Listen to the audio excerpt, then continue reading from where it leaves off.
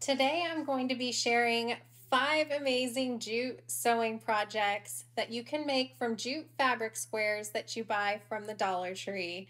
So let's get into project number 1. So for this cute tote bag project, you're going to need 2 of the jute fabric squares from the Dollar Tree and some nautical rope. You can often find this nautical rope at the Dollar Tree, and we're going to keep the jute squares the size that they are, but I cut down the nautical rope to 24 inches. All right, so the first thing we'll want to do is take our 2 jute fabrics and we're going to fold one edge of them down a ½ inch. So it might turn out a little uneven because these fabric squares aren't really even, and I'm not going to try to cut it to get it to size because it's going to unravel if I do. So you can use a ruler to kind of be your guide to get it somewhat straight, but we're going to do a ½ inch once and then twice to fold those to hide the raw edges. So I'm going to use it kind of as a guide just to get it a little bit straight, and then I can use the edge that we created to do the second fold. So we're just doing this on the short edge of one side of both of these squares. So get it prepped, get both of them prepped, and I'll show you what to do next. All right, so now that we have both of our jute squares folded under along one side on each of them, we're just going to top stitch along here to make sure it is tacked down and looks a little more, you know, finished and professional.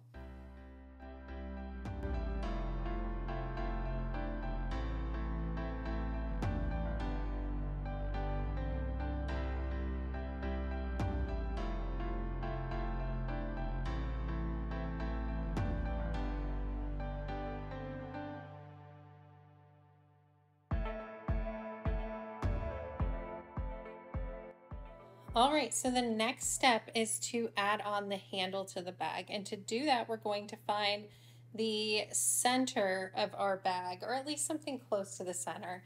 And I'm going to show you what the handle is going to look like attached. It is so cute. Now, you notice my stitches do stand out, so, and I do need to cut some loose thread still. But what I want to let you know is if you're not going fast like me and choose a color of thread that matches your rope, it will blend in a lot nicer. So think about doing that, but the handle, it turned out so cute on this bag. I'm really happy with it. Okay, so we found the center of the bag, and then you're going to take your rope and count over 1, 2, 3 inch markings, and then kind of roll up your jute to place there. So I'm going to place it right at, on my ruler, it's the 6 mark, and I'm going to put a clip there to hold it. Now, it's not going to be easy to hold it and stitch this, so you kind of want to work fast. Your clips aren't going to want to hold on there, but it is so worth it. It's such a cute way to do a handle, and it's actually so much quicker than making the handle yourself. So remember, the center of our bag was 9, and so I'm going to count over 1, 2, 3, and then twist my rope a little bit, set it along there. And if it's not perfectly centered, so be it. Don't worry about it. It's fine. It's going to look so cute anyway. And the thing with these kind of projects is nobody's going to get really close and inspect it. They're going to see you taking this somewhere to do some shopping at a market or take it to the beach or the pool, and all they're going to think is that's a really cute bag. All right, so we're going to take this over to the sewing machine, and what we're going to do is start at the top, and I'm just going to do a row of stitches back and forth right across it. and then go about 1/8 of an inch away and keep doing that in rows until I get to the bottom of the rope circle. And that will really secure it in place really, really well. Like I said, on mine, it's standing out a lot because I'm using a much lighter thread, but if you grab a tan or a cream thread, it'll blend in a lot better. Something else you could do is if your sewing machine has a zigzag stitch, you could kind of start at the center and zigzag around following it. That would look really cute too. I'm just going to do these straight rows and it'll secure it in place really good.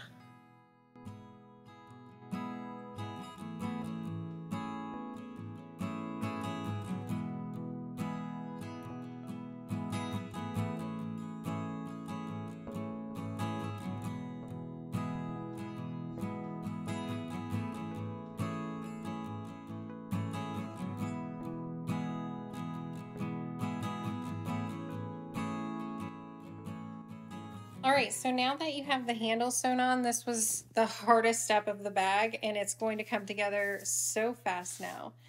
Now to hide these seams that would typically be on the inside of the bag, we are going to make some French seams on this bag. And so to do that, we're going to put the bag wrong sides together first. I know that isn't how you normally sew up things like this, but just trust me. All right, so we're going to put this wrong sides together all the way around, and I'm just going to clip it in place. So these may not be the same size, so just keep that in mind. Definitely a very different size that these panels are. So what we're going to do with this initial sew is try to sew right along the edge 1/8 of an inch, but you're going to have to pay attention to any overlapping. So I can sew along one side, and then it might make sense to flip the bag and sew along the side that I can see where the shortest sides is. So just keep that in mind, but we're going to sew all the way around, leaving the top of the bag open.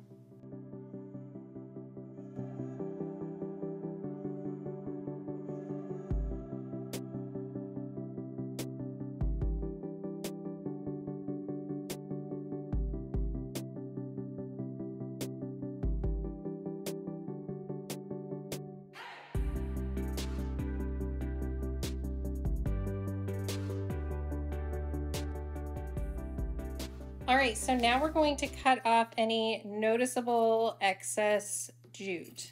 There are a couple areas that the squares didn't meet up exactly, so I'm just going to trim off any of the excess. It'll make our next step just that much easier. All right, so now that you have it trimmed, you're going to flip the bag so the wrong side is facing out. Just kind of even out that seam. I like to roll my fingers along there. It'll make it easier to sew around. And then you're going to sew around the edge again, and this will kind of enclose all those first seams we sewn. So you're going to sew around there. You might need to do a 1/2 inch, you might need to do a full inch. Just kind of feel where your seam is as you sew, and that'll really help you make sure you sew in all of those seams that we created.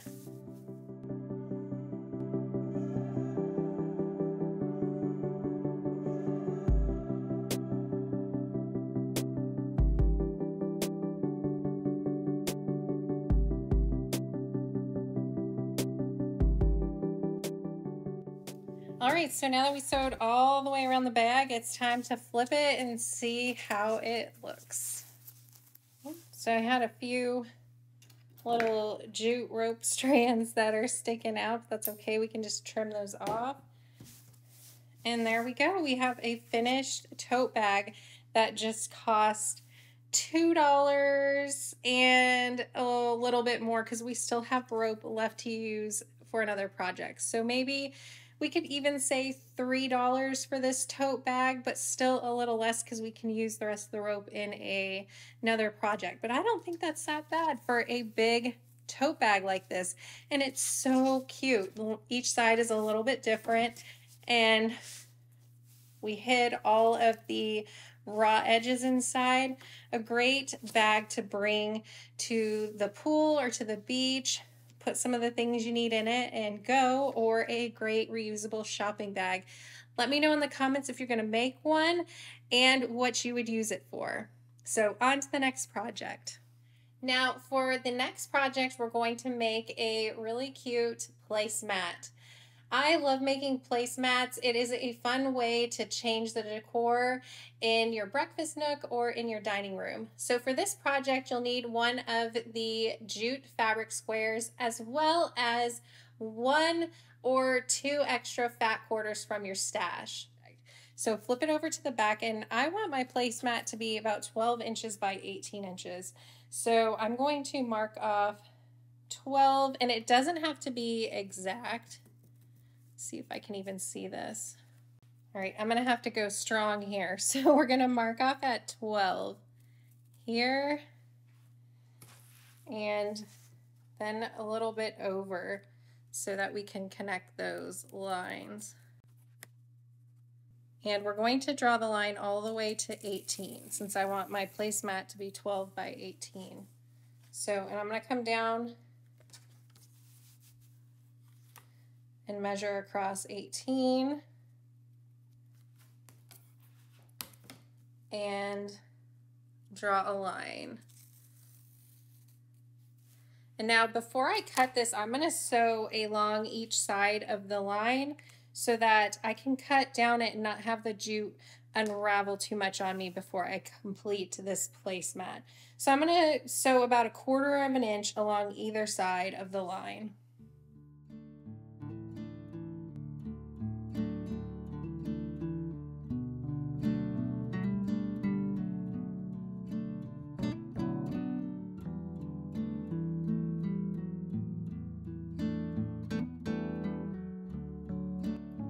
All right, so now we're just gonna cut out along the line that we drew.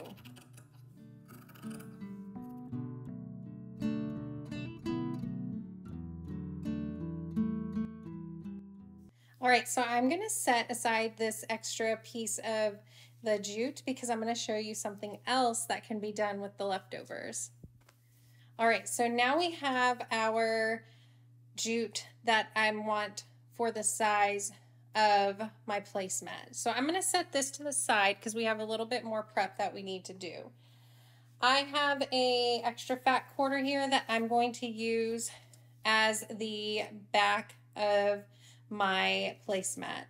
Now, you do not have to put a back on yours. I was just thinking that it would be nice to have this placemat be reversible if I ever want to change the look.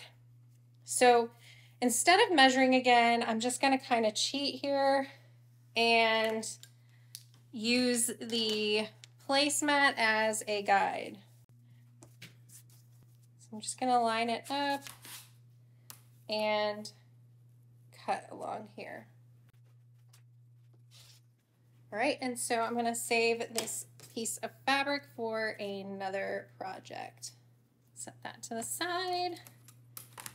And now I want to put the fabric piece here wrong side up, and I'm going to use a little bit of basting spray here. So I like the 505, and you can also pin if you don't have a basting spray already. So I'm just going to spray some on here. I should have put something down so I didn't ruin my cutting mat, but we already did it, so there's that. And then just press. And then what I'm going to do is take this to the sewing machine, and I'm just going to sew following some of these lines in a few random places just to make sure this holds together nicely. Like I said, you don't have to put a back on at all. You can just skip to the next step where we bind everything if you would like. But I'm going to add a few stitches, random places through here just to hold everything together.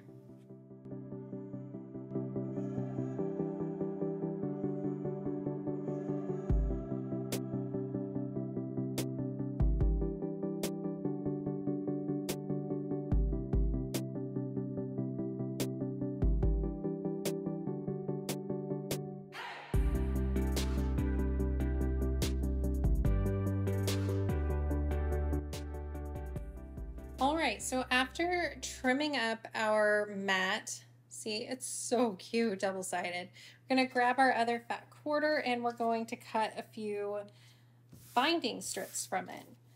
I like to cut my binding to 2.5 inches, and just to make sure I have enough binding, I'm going to cut 4 strips.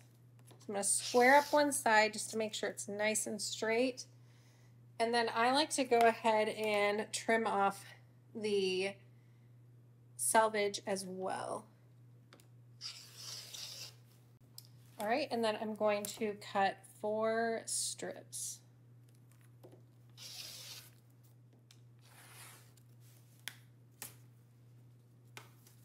All right, so I'm going to set the rest of the fat quarter to the side for another project.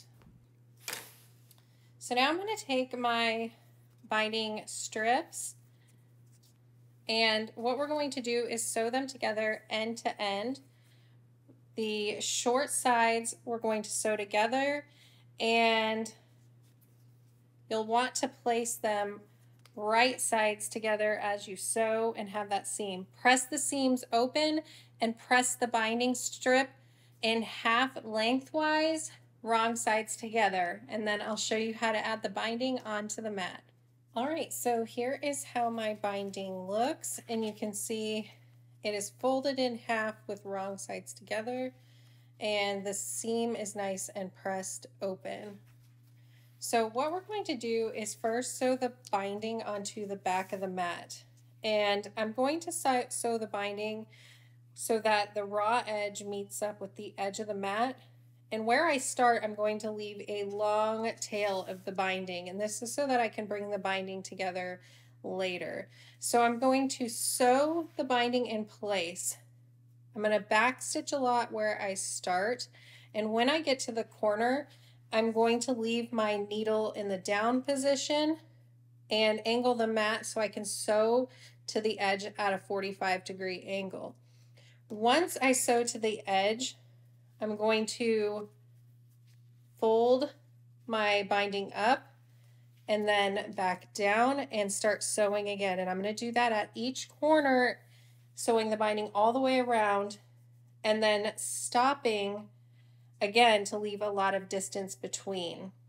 Then I'll snip my binding so that there's just about a 1/2 inch overlap, and then I'll sew the bindings together, press the seams open, and sew it in place. All right, so let's get started.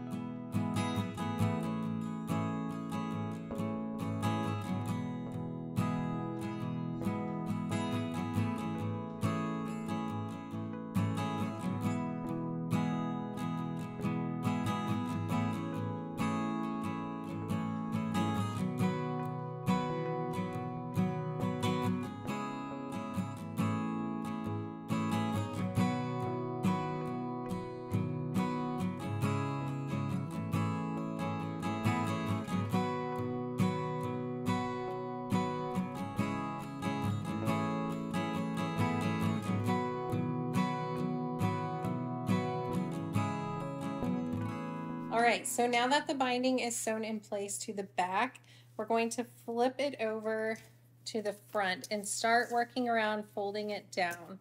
So I love to use these wonder clips to hold it in place. All right, at the corners, you can fold that down and it should meet up nicely, making a nice mitered corner along your edges there. So just keep working around and clipping it in place.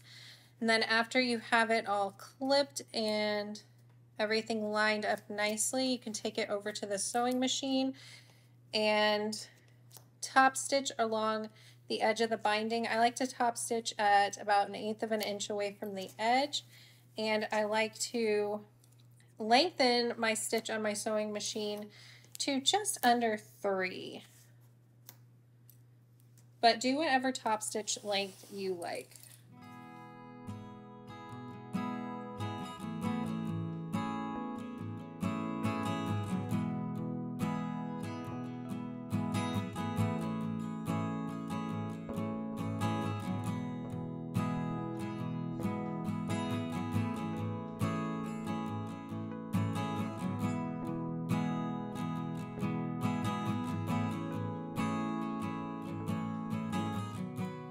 right, so there is the finished table mat.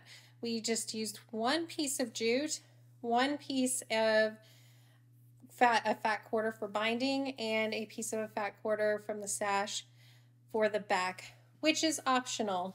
But how cute is that reversed? You have a completely different look in that direction. So it's almost two placemats in one. If you choose to put the fat quarter on the back, this is about a $3 project, but you have leftover material from each piece that you can use on something else. It's just under $2 if you just want to do the fat quarter and the jute. And I'm giving that number because you can get 5 fat quarters from the Dollar Tree for $5. So that makes the fat quarters about $1 if you get them from there and can find them coordinating. If you grab them from your stash, it's whatever you paid for it, but $1 for the jute. So let's move on to the next project. All right, so for this next project, we're going to be making a quick coaster. Now, this project is so fun because after you make the placemats, you can just use those leftover fabrics to make as many coasters as you can. For this project, you're going to grab the leftover jute from your previous project, and we're going to cut a few squares from it. Now, to do this, I'm going to first mark out the squares on the jute. And I'm going to line up this diagonal line with one of my lines on the jute just to make sure I am staying nice and straight, because I want those jute lines to be on the diagonal still. So I'm going to mark out my 5 inches, and then I'm going to draw my square.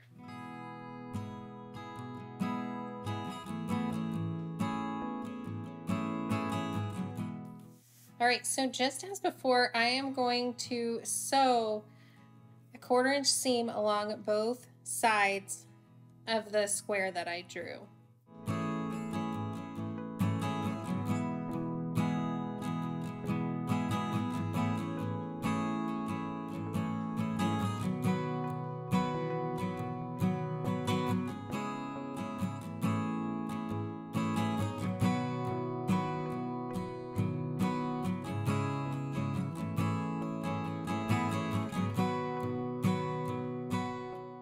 All right, so after cutting out your jute square, you're going to take a 5-inch piece of leftover fabric from another project and put it right sides together on that square. I'm going to put a few clips in to hold it in place, and I'm going to put double clips where I want to start and stop sewing, because we're going to you're going to leave a little bit of an opening so you can flip this project right sides out. I always need to give myself a little reminder, or I will just forget that I'm sewing and keep going forever and ever and close it up all the way. So I'm just going to start sewing here, start sewing, back stitch really well, go all the way around with a 1/4 inch seam, sew and back stitch really well. Then we'll flip this right sides out and press the seams into the center of this project and top stitch 1/8 of an inch all the way around. That'll finish up this quick project.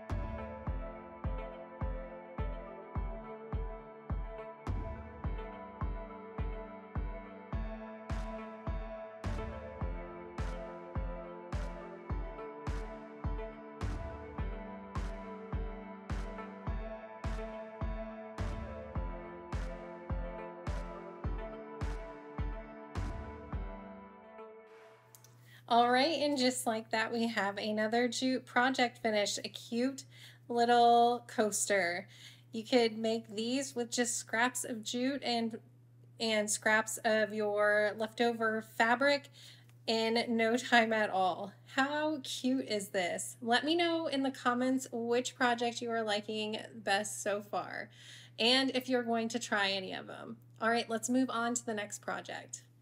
All right, so for the next project, we're going to be making a nice oversized basket. This basket will be a great way to organize any of the extras laying around your craft room or your home. And for this project, you're just going to need one of those jute fabric squares from the Dollar Tree and a scrap of fabric that is a 10-inch square.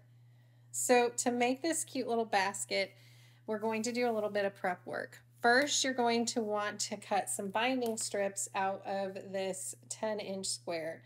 So I'm going to cut 2.5 inches,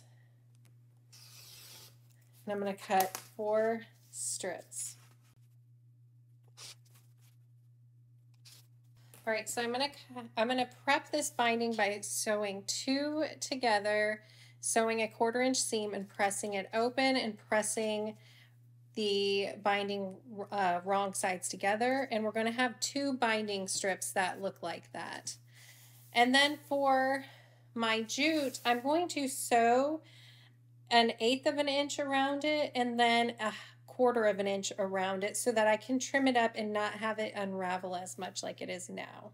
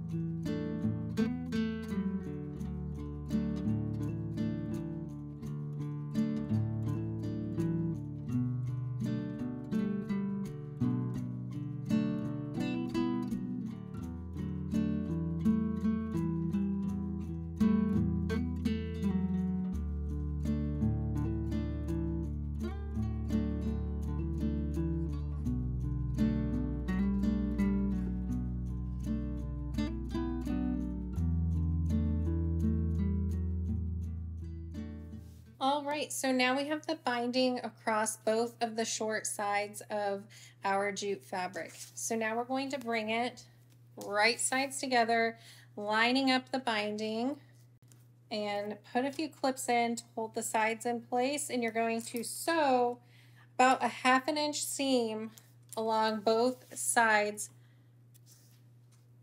of this project.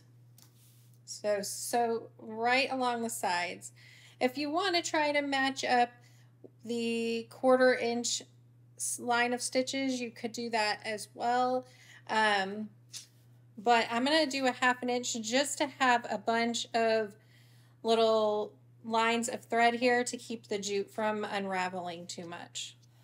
All right, so now we're going to box the corners of this project, and that will give us that basket look.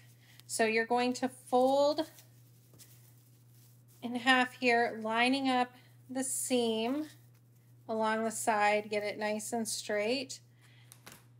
And then we're going to mark 2 inches up from the point of the bottom of the bag, lining up along the seam. And I'm going to draw a line here that we're going to sew along. I'm going to put some clips so it stays nice and even when we head over to the sewing machine, and then I'm going to do the same thing on the other side. Now when I sew along this marked line, I'm going to also move and sew again so that I can keep the jute from unraveling. Now, keep in mind, I'm marking this with a permanent marker because I couldn't find anything that would stay on the jute that I could see. So that's going to show up in the bottom of my basket because I can't take it away. So if you don't want to have a marked line like that on your finished project on the inside, you're just going to have to think of another way that you could mark along here. And if you do think of another way, please let us all know in the comments because I couldn't find anything that would mark up on this jute very well. So I'm going to sew along my drawn line, and then I'm going to go in 1/8 of an inch and sew another line of stitching, and then again 1/8 of an inch away from there to help the jute not unravel as much. After I do that, I'm going to flip this bag right side out and we'll take a look at this basket all finished up.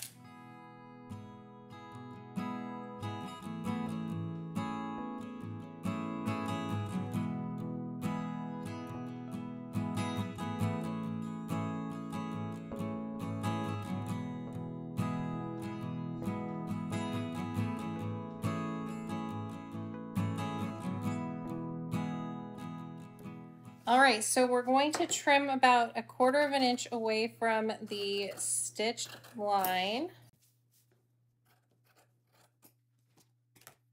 And then let's take a look at our basket.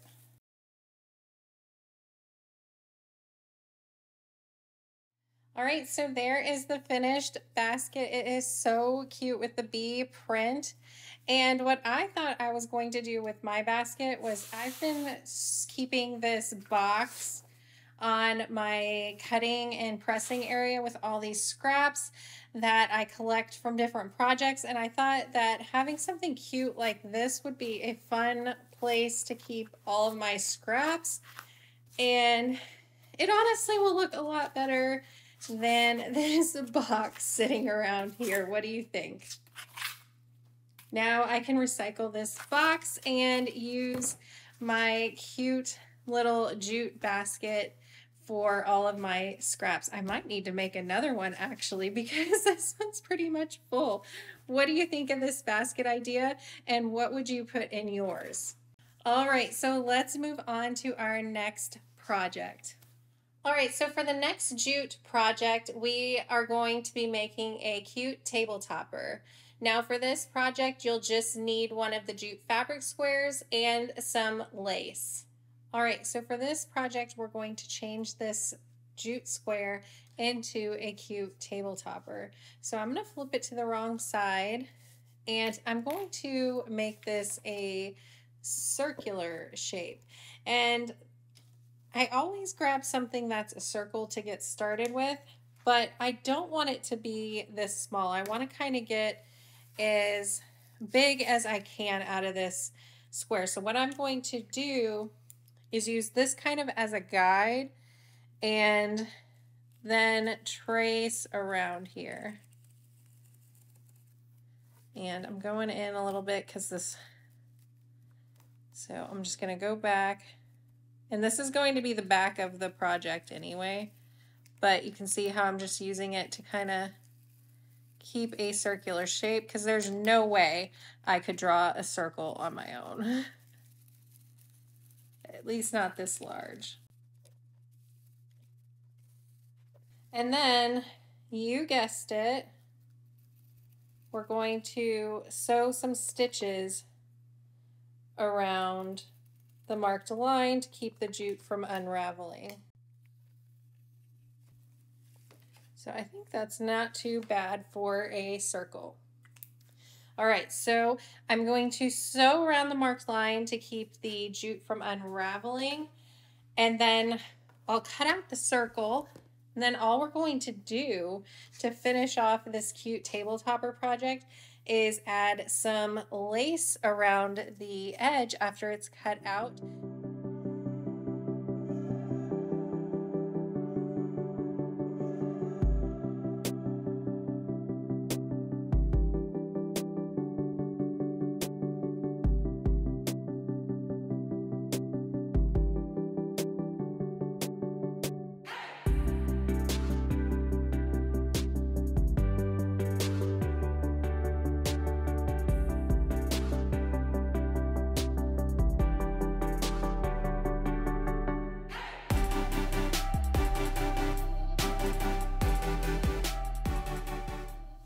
so here is the absolutely adorable table topper. I'm so happy with how it turned out. It is so cute. It took a little longer to do the lace than I initially thought it would. I thought this would be probably one of the quickest projects, but because I did the pleating, is that what it's called? Pleating to make the ruffle? Let me know in the comments what it's called. But because I did that, it took a little bit longer, but I think it was worth it. If you want this project to go a little quicker, just lay the lace flat and sew around. All right, so that is another project finished. I hope you enjoyed all of these jute sewing projects. Let me know in the comments which project you like the best. Thanks so much for watching, and I'll see you in the next video. Bye.